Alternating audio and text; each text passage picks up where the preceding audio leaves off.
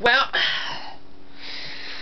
I guess I'm going to have to go on another rant, because now he's come, the president asshole who's in office right now, and I'm sorry, but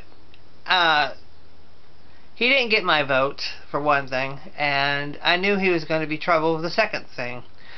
But now he's going out to the LGBT community, and you had to have known that he was eventually going to come after you guys who actually voted for him in the LGBT community, when he couldn't even say the word LGBTQ at the Republican convention. Give me a break. It was like he was calling out letters from Wheel of Fortune. I support LGBT. I'll take a Q. But now he's telling that transgender people don't have the right to vote to serve in the military. And I'm sorry, but if they want to put their lives on the line for everybody and serve this country and serve it proudly, I say more power to them. Who the hell is that asshole who has not served in the military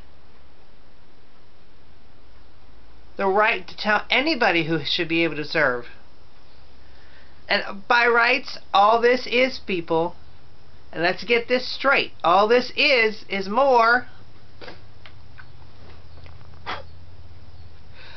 smoke and mirrors from my jump session firing that's going to be coming up soon, and smoke and mirrors from the health care bill that did not get passed 5,000 times that it was supposed to get passed, and smoke and mirrors on the Russian investigation. So it is. It's just smoke and mirrors, smoke and mirrors, smoke and mirrors. Smoke and mirrors! That's it! Thank you!